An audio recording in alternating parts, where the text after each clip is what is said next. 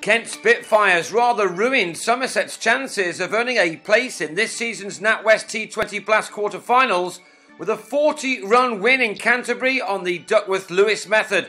But with a game to go, one of these two teams could still make it into the last 8 next week. After winning the toss, Kent lost Daniel Bell-Drummond to the first ball of the night, Dirk Nannes ripping out the batsman's middle stump.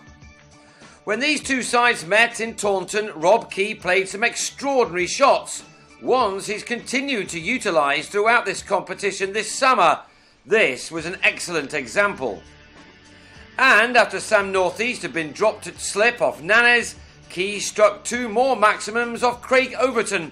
The Kent captain has learned a new way to play his shots from his time with Sky Sports, and he's played them many times in what has been a superb T20 season for the experienced campaigner.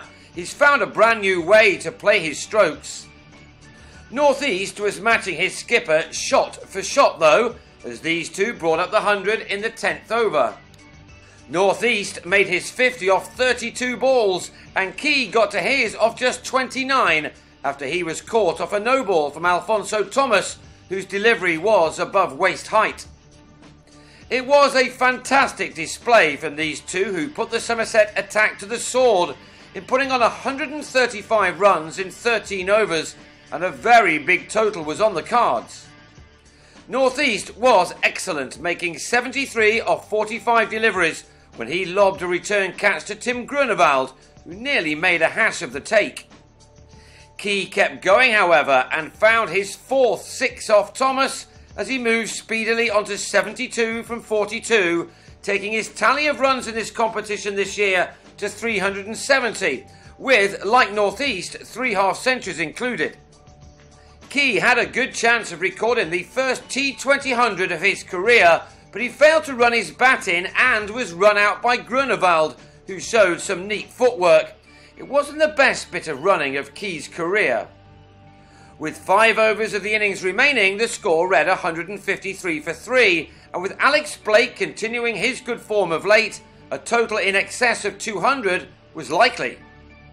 But Darren Stevens was then caught behind by Marcus Trescothick off Thomas, before Blake was bowled by Nannes, the Yorker just clipping the batsman's leg stump.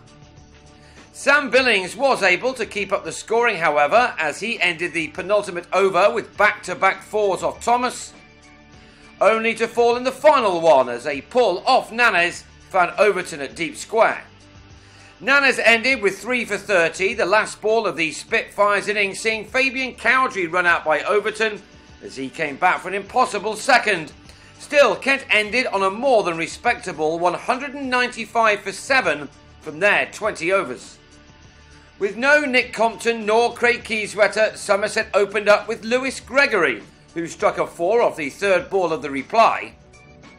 But to the 4th, he got a leading edge off Stevens and was held at mid-off by Cowdrey. Trescothick had made only 38 runs in 7 innings in this competition this year, and he'd added only 5 more to that tally when he turned a ball from Ben Harmison to Bell-Drummond at short fine leg. Somerset lost 3 wickets in the first 13 balls, Peter Trigo the next man to go at the start of the 3rd over, Stevens removing his middle peg. Somerset were already a long way behind the 8 ball, and when Stevens grabbed his 3rd wicket in 2 overs by having James Hildreth taken behind, they were in a mess on 18 for 4. So they needed something out of the ordinary from Colin Ingram, who showed what he was capable of by clubbing this ball from Mitch Claydon over the rope. But it was 34 for 5 at the start of the 5th over when Chris Jones offered Stevens a 4th wicket with a loose shot to mid-off. Stevens bowled through his 4 overs for the exceptional figures of 4 for 17, leaving it to Ingram to attack from the other end as he raced on to 37 from only 18 balls.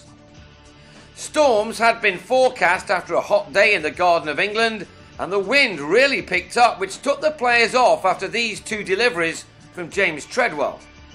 Alas, that storm didn't relent either, and so, with a score of 59 for 5 midway through the 8th over, the game was abandoned with Somerset 41 runs short of where they should have been according to Messrs Duckworth and Lewis. So now both sides have 11 points with a game to go and both need to win their final matches.